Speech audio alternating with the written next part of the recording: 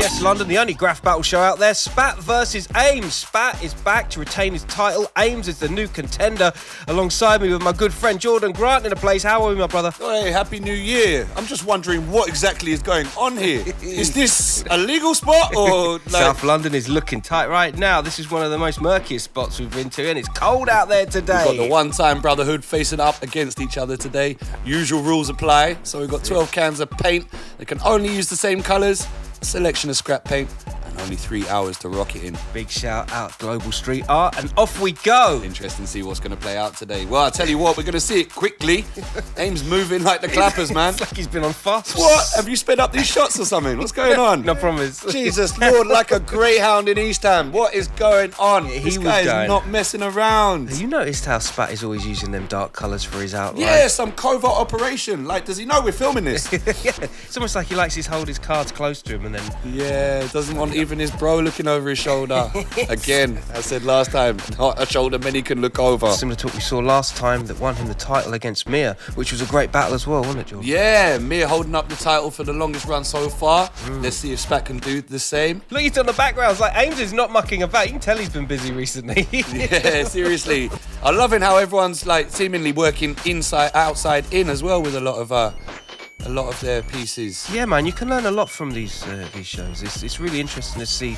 I mean, look, he's going really deep in the background. Has this inspired any of you lot? Good question. Of our non-writing crowd to actually start picking up a pencil or a pen? Yeah, real talk. And yeah, comment below, tell us what's going on in your life. So. Yeah, man, it's been wicked. How are you lot enjoying it? You know, what do you want to see more of? We obviously had a king that has sadly fallen for the meantime, but he's still holding up the stats as the longest running winner. Yeah, you know the deal. Ames already dealing with his detail and perspectives. 3D it is. There we go. What's going on here? What's going on, Spat? Spat has a way of just taking his time or disappearing. Maybe he's just teasing me. He's like, yeah, he's going to go in for 5. Here we go. Finally got the colour in. Back in the game is Spat. And back on job. Wicked to see. Right. So Spat has started slowing his roll a little bit, started considering points. As we say with every battle, love what imagination can come in with the same colours. How you can have two totally different, all very similar looking pieces. So finally, Spat is putting his next colour in. He had a little bit of time to contemplate there.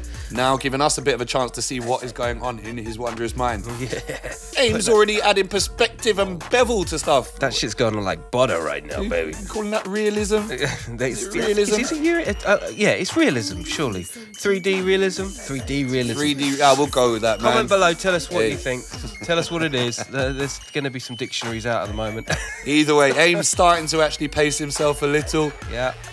Spat quick on the catch up. And that outline. Yeah, it'd be interesting to see. He's going with an unorthodox approach. Yeah. And that's what we love seeing on these battles as well. Always something a little... Oh! Yeah, that's a bit close for call.